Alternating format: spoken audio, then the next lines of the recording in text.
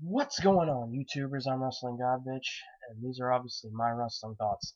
Got some news for you guys. The WWE magazine made a comment in their magazine about Batista.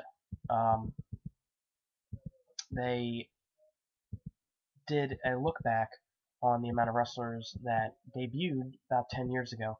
Wrestlers such as John Cena, Randy Orton, Rey Mysterio, Brock Lesnar, and Batista. Um, in the writings for Batista, WWE predicts that the WWE fans haven't seen the last of Batista. They say, although he left the company in 2010, many see the departure as a temporary one, and it's simply a matter of time before the animal rises again.